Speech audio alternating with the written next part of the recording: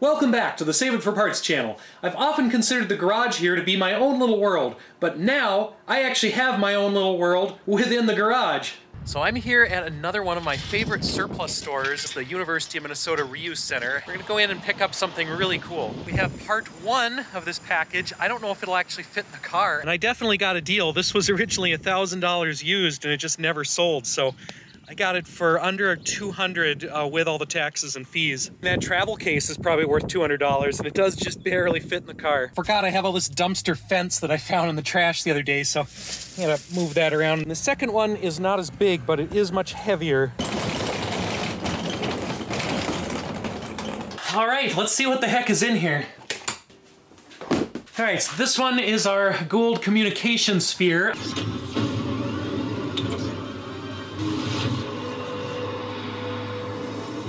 I mean our dome projector thing. Yeah, we do have some damage here. It's like somebody shot it or more likely dropped it. It's definitely got a few little scratches and dings on it, but nothing terrible other than the one hole here. And we just put that on the back side of it. Then this case has all of the guts of the operation. So we have a little toolkit. That's nice, although it's really gooey, so that's kind of gross. We have a laptop to run the system. On the plus side, I don't think they've wiped the hard drive on this. On the minus side, it's Windows Vista, so ew. I don't know what's grosser, Windows Vista or this suspiciously sticky capsule. This looks like the base. There's also this lens unit over here, and then a bunch of cables, a projector base. That has a mirror down in there. Then we have this massive fisheye lens that goes in here. Yeah, that is like the world's biggest hotel door peephole. And this also has sticky stuff on it. I don't know how they do that. It's just a regular video projector in here, so nothing too crazy. I actually have to bolt the lens into the globe first, and then I can pop it onto here. And this is probably how it got damaged. It's pretty unwieldy. I'm sure somebody just dropped it. Someone managed to drop this laptop a few times too. Fortunately, the laptop has been upgraded from Vista to Windows XP, and I am absolutely not connecting this thing to the internet. For one, it's Windows XP. It's got Internet Explorer on here. It is unpatched as far as I know, and basically anything that you connect with Internet Explorer and XP just gets instantly hacked. Number two, I suspect this has some kind of licensing or DRM, and I don't really want to be talking to this thing's servers until I figure out if I can actually use it. We definitely don't want to update anything right now, because if it works, updates have a habit of breaking things on older systems like this with obscure software. Yeah, I'm getting something, but only on half the screen, and it tells me I need to replace the lamp. I am just going to ignore that for now. Well, we've got something working on this side, but only on half the globe. Fortunately, there's some documentation in the files on the computer here. I looked on this company's website and there's not really much on there other than marketing fluff. So if you actually want to use the thing, you have to have the original documentation. Looks like there's an alignment procedure and some test patterns. This is all very confusing. I don't know how the alignment on this got so screwed up. It's like somebody dropped this unit too. At this point, I have to assume everything in this package was just thrown down a flight of stairs. I'm really glad I didn't pay $1,000 for it. I've tried just about everything to get this image aligned and it is not lining up. I'm wondering if there's a setting on the projector that's actually screwed up, and they did not include a remote for the projector. And this is the front of the screen, so I have to run around to the back, mess with the settings, run around to the front, try to read what the settings are. This is going to take all day. Maybe some progress on this. We've gotten the projector to cover the entire thing, and we've lost that black circle that was on this side, but we're no longer getting anything from the computer, so it's like the display 2 has stopped working. All kinds of problems with this thing. The computer seems to have decided there's no external monitor anymore. It seems to be working a little bit better. We have the computer output over here. My problem was using that newfangled HDMI nonsense. It came with an HDMI cable.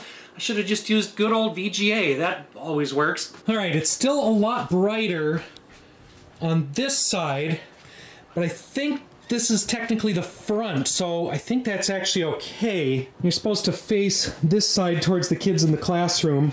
That's a little disappointing. I was hoping it would be a full 360 sphere, but I guess this is okay. All right, this is it. This thing is working. It has to work in a completely dark room, but I think the projector bulb is on its last legs, so if we got a new bulb, we might be able to get a little more brightness out of it. I'm just going through some of the sample data on the computer. Okay, so this is pretty amazing right here. I know it's not live satellite data. It would be really cool if we could do live satellite data on this, and if we could overlay actual satellite imagery as it came into my antennas. That would be cool. But this is a great way to demonstrate satellite coverage, day-night cycle, orbits, all kinds of stuff. Yeah, I could see myself using this globe in future videos as a learning tool, because this thing is fun. Oh, we can also do Mars. Oh, that's cool, and that actually shows how a polar orbiting satellite goes over and collects data. So this is relevant to the NOAA weather satellites that we look at here on Earth, but this one is specifically for Mars. So that is another really cool demonstration that just illustrates how some of the satellites work that I look at on a regular basis on this channel. And we can go through the whole solar system here. We can do the Sun, we can do Venus, Jupiter. Everyone loves Jupiter. Sadly, we can't do Saturn's rings, but we can do Saturn's cloud cover. That's kind of cool. I don't know if you can even see that with the lights on in the garage, but we've got constellations and star patterns. We have some cosmic microwave background imagery. This is something I would like to capture with my own radio telescopes in the future. For now, I just have to look at the NASA data, but this is something that we could play with maybe someday. It's really hard to show this and show me with the light balance of the garage. I've got windows I can't really shut off. I've turned off basically all the lights and it still looks funny, but yeah, eventually we might have to move this somewhere else so it looks better. Now, we supposedly have real-time weather data and earthquake data. However, I still have not hooked this up to the internet, so yeah, we can't get actual real-time data on it. Got biosphere data, and I could speed up and slow down these animations. These are all still just in demo mode. This one's kind of cool. It's lightning data.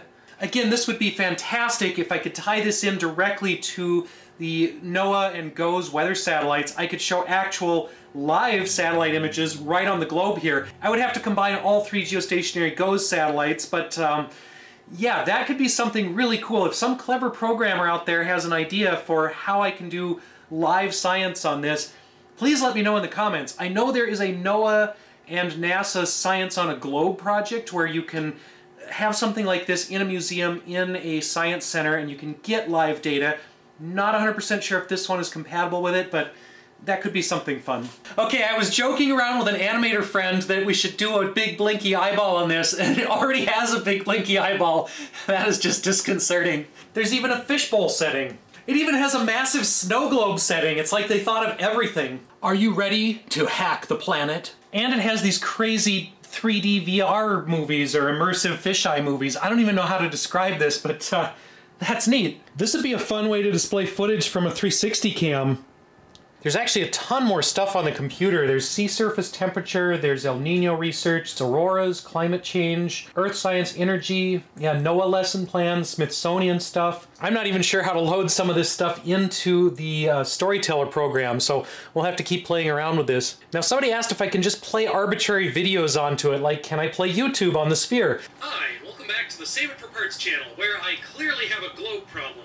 I 3D printed a whole bunch of little miniature satellites. Alright, so it kind of works, but it's upside down, and when I try to flip it over, that actually maxes out the poor old computer here, and it can't handle inverting the geometry of the video. So, yes and no. It will play videos, but not super well. Alright, so this thing is pretty darn awesome. I think this was well worth $200. It wouldn't have been worth $1,000, the original price that they had on the label, but $200?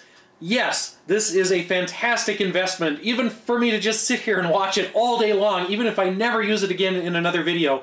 But I think I'll be able to use this in some videos, because this is a fantastic way to illustrate a lot of the stuff I talk about. Weather patterns, satellite stuff, climate change, global systems.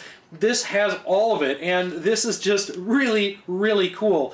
Again, I would love to do some custom things with this, like grab my incoming satellite data off of my dishes from the GOES weather satellite, from NOAA weather satellites, Meteor, METOP, and paste that right over the top. If I could do live incoming data right over the top of the globe here, oh, that would be fantastic, especially if I could get other people's data, because my antennas can only see so many passing satellites, and it would be really cool to get other people's data from around the world. Yeah, there are some really cool possibilities with this. that are again beyond my ability as a programmer. So if anybody out there is interested in trying to do a project like that or help me with a project like that, definitely let me know in the comments or shoot me an email. I can't promise that I will have time to actually get to it this month or even this year, but it's something that I would love to do, and it would fit right in with all of my other satellite nonsense. Now, I do also have to find a place for this to live. It's fairly big, it takes up a lot of space. My garage here is full of junk. I don't want it to live in the garage, it'll just get more damaged than it already is, and I don't know if I have space for it in the house. I'll have to think about that. Maybe I can carve out a spot in the basement or some other place where this can live and be just a really cool conversation piece, scientific instrument, or display instrument. It did take several days to get this thing calibrated and configured to the point where it's actually working, but now that it's working, I can't stop looking at it. I can't stop talking about it. So I could go on and on about this thing forever, but I think I am going to wrap up the video. I would like to thank all of my Patreon supporters for helping me buy stupid things like this, helping me afford random spur-of-the-moment purchases. When this thing popped up online, I thought, I just have to have this, and having that Patreon support really helps with things like this when they pop up out of nowhere. If you'd like to help support the channel and help me get weird things like this, I will put a link to my Patreon down below and you can jump over there. And of course, it always helps the channel if you could like and subscribe. That definitely helps me grow and make more videos in the future. Finally, thank you to everyone for watching, and we'll see you next time.